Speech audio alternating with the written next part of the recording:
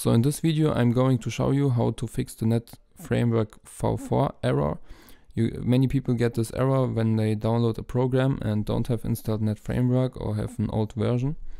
So the first step is to go to Microsoft and download this version here. We just press download,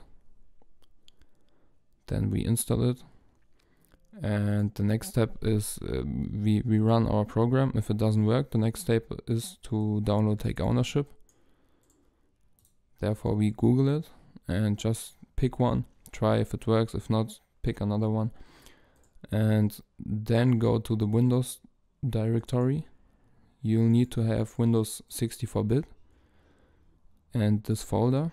Then you search mscoree DLL Take Ownership. Then you set the permissions. This is a huge step. If you don't do it, it won't work. So you just need to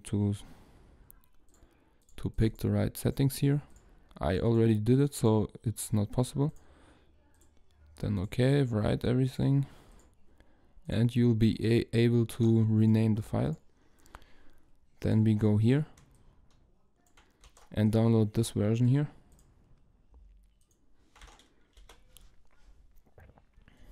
All the links are in the info box, so don't worry, just download.